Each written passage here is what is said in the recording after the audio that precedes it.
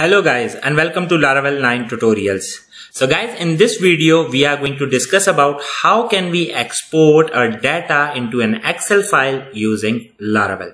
So I'm going to start with the initial step by installing a fresh Laravel project. So what I'm going to do is I'm going to move to git bash. I have already accessed the htdocs folder. So what I'm going to do is Laravel new and my project name. In this case I will put Excel1 because I already have a project with the name Excel. I created that project for the Hindi Urdu lecture. So yeah guys, let's say if you have Laravel globally installed, you can simply use this command Laravel new Excel or whatever the project name is right here. Or let's say if you don't have Laravel globally installed, you can simply refer to Laravel docs and use the composer command to create a fresh Laravel project. So I'm going to hit enter. So this command is going to take some time to execute. So I'm going to pause the video and once it's done, I will resume it. Okay guys, so now we have our fresh Laravel project right here. So let's access that folder cd excel1. Okay, so let's open that for project in Sublime, open folder, htdocs, excel1, this one. Okay guys, now what we need to do is let's move to Google. So for this task we are going to use Laravel quick Excel. Okay, I'm going to paste the link of the web page in the description. So guys, right here you can see it says 5-minute quick start, but let's say if you are going to start from right here, you will face an error because first you need to install it. So this is the reason I'm making this video. So I'm just going to copy this just to show you, and let's paste that because we don't have this export, okay, by default. See, this is the error. So now what we need to do is we need to move to getting started installation. I know it's straightforward, but just in case, I have seen that many of you guys or many of people are asking like such question like how to run this Laravel Excel and this and that. So the initial step is the installation, but that's not just it, because now what you need to do is you need to check the requirement, and let's say if you are using Laravel 9 you will face an error. That's why I'm making this video. So installation first step is right here. First step, composer require math website Excel. Okay, I'm going to paste it right here because it includes PHPSpreedSheet as well. So let's paste that out. Sorry, I think I didn't copy that properly. So copy and let's paste it again. Let's run it, and now you will see we have an error right here. Okay, just wait a second or minute. Okay, right here. So now what you need to do is it says if you have Laravel 9 and let's say composer fail, the reason would be simple cache. So what you need to do is try version 2.0 for simple cache, PSR simple cache. But in my case, when I tried that, it didn't work. Let me show you the notepad that I made for you guys. So Laravel Excel. Okay. So let's say if you were not able to run the first step like I did right here, you can see the error. Okay. What you need to do is you need to run this command, this one, the second one. Okay. And in my case, I was not able to run this command as well. I was facing same issue just like that. Okay. So that's why I have made this video. Let's move forward. Let's say if you are not able to execute this command as well, what you need to do is you need to stop XAMPP like this. You need to access PHP.ini file. Okay. You need to search for Control F extension equals to GD. Okay. Right here. So by default, this extension is equals to GD is commented out just like that. Okay. So what you need to do is you need to remove this comment, save this file just like that. And that's it. You need to run the XAMPP again. So that's what I have wrote right here. By default, you will see it like this, and you have to remove the semicolon because semicolon represent the comment in the ini file right here. So it would look like this. After removing the semicolons, you need to save the PHP.ini file, run the project, and that's it. You need to run this command again, and you will run. It will run successfully. So my issue was resolved right here. After doing this, So let's execute this command. Just in case, because this command is also going to take some time, like a minute or half a minute. So what we can do is, let's move forward. Let's say my issue was resolved here. If it's not the case for you, what you need to do is you need to try version 1. Let's say if it's you are facing problem right here, with the help of this command as well, you need to run this command, and once this command is executed successfully, you can simply use this command, and that would be it. Okay, so let's see if it's done. Yeah, it's done. So let's move to Google once again. Now what I'm going to do is I'm just going to publish this config file, okay, so that we can see it. So publish, paste. Okay, so copying file done. So we need to check config./excel.php. So config, and right here you can see excel.php. So this is what's going on in the background. I just wanted to show you so that you have an idea. Let's say if you are not using this package, we need to implement all of this, okay, just in case. Not all of this, but most of the things from that file. Okay, let's move forward. Let's move to export guide, quick guide right here. Now we can successfully run this command now because we have PHPSpreadSheet in place. So let's run this command just like that. You can see it's done. So now we will have a folder inside app exports, and I have created users export. Let me show you the command again. So we are creating an export class by the name users export using the model users, because in this case I'm going to export all the users that I have in the database. For now we don't have any user. Okay, so let me just show you. So we are just returning the collection of user all right here.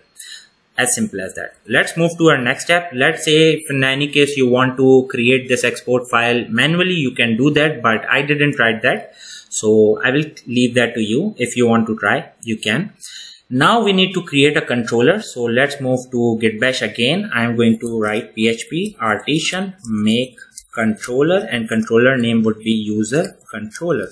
Okay, so now we have our controller. Let's move to HTTP controllers user controller. Now we need to copy this method inside our controller. So copy, and let's remove this comment. Let's put some space. Let's paste our method, and we need to export these lines as well. Okay, because we are using users export the class and the Excel file that I showed you.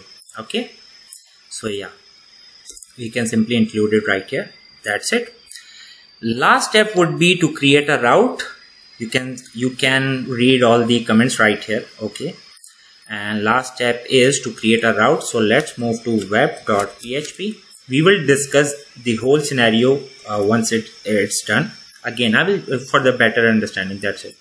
Okay guys, so now what we need to do is I'm going to call it like this: app http controllers, and controller name was, I think, user controller. Yeah, and I am going to hit the export method that we just copied, this one. Okay, so yeah, that's it. Now what we need to do is, let's say we can simply run our project. So let's do that. PHP artisan serve on port 8080, because I'm my PHP my admin is running on port 8000. That's why I have to do that. So like this is our basic view. Now what we can do is we can create a view so that we can export these users from the database. So let's create one. So for that, let's move to resources, views, create a new file, and the name would be, let's say, users.play.php. Okay, and right here let's put HTML skeleton. Export user would be the title, export users.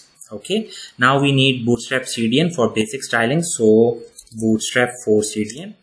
I will put all these links in the description, no worries. Okay, so that you don't have to go here and there, and I will put the issue details notepad as well, or I will provide you the link. Okay, so just paste the link below the title, and let's copy the JavaScript and let's paste it just above the body closing tag, just like that. Okay, now we can simply use div class container, and let's say margin top 5. Okay, let's put heading h1. Let's say export users or data, you can say export users data, and let's create an anchor, and let's put some classes. Class let's say btn minus primary. Okay, the text would be export users to Excel. Okay, let's close this. Now we need to put a URL right here. Just in case if you are lost, I will describe what's going on right here once we are done. Okay, to make it simple for you. Right here, just like that. So yeah guys, everything is in place. Now what we need to do is we need to call this view instead of this welcome view, the basic view, this one. Okay, so let's do that. Our view name is, I think, users or user. Yeah, users, I can see that. Let's do a refresh. Okay, so this is our page. Now if I click on this button, we will export our users, but guys, we don't have a database and we don't have any users. So let's create that and let's run the migration first. So I'm going to stop the project. Let's run the migration. But first I need to create a database. So Excel1, just like that, create. Now we have our database in place. Now I'm going to do what I'm going to do is PHP artisan and migrate. As simple as that. So we have our migrations in place. Let's see right here. Now I'm going to create some fake or factory data or dummy data with the help of Tinker. Let me show you how. PHP artisan Tinker, and I need to create dummy data for user model.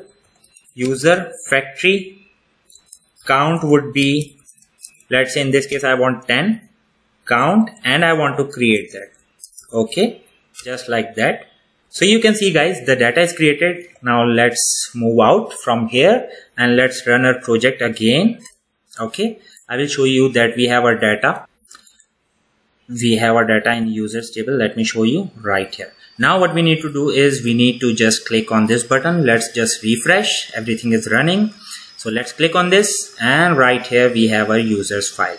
Okay, so yeah guys, let's open that file just to show you enable editing. And right here you can see, you can match this data as well if you want to. Let's move to database. You can check the first and the last and the middle one, whatever you want. So as simple as that, that's how we can export our data. Let's say if you have right here 100 or 50 users data, you can simply click on it and you can get all of them in the Excel file right here. Let me just show you once again what's going on, but first let me describe what's going on.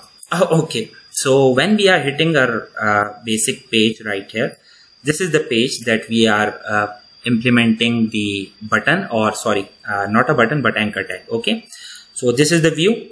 Now whenever I am going to click on this, what I am actually doing is I am hitting this URL, and this URL is right here. Okay, user export. So whenever I am hitting users export, actually I am hitting the users control method export that has name export. So let me show you the method right here, export. So in this export we have an Excel that we are using to fetch all the data of the user. But first, let's say when we reach here till this method, we are getting all the users from users export class. Let me show you once again, just so that everything is clear. So whenever we are reaching here, we are getting all the user with the help of this collection user all. It's returning all the user right here. Once we have our users, we are placing them in this file and we are downloading that file using this Excel, which is inside the config excel.php right here. So that's how we are making our file. Just in case if there is an issue, you can just review the video. First of all, we are hitting this route, okay, which has a user anchor tag, anchor. Then whenever we click on that anchor, we are hitting this route, which takes us to this export method, which is right here. Whenever we reach here, we are getting all the user using users export that we created. See, okay. And after that, once we have all our users, we are simply downloading them with the help of Excel, and that's it. You can keep the name whatever you want. So that's it from this specific video, guys. I hope you guys liked it. If you liked it, please like, subscribe and share. Thank you. Take care. And yes, guys, be ready for the next one. Okay. Take care, guys.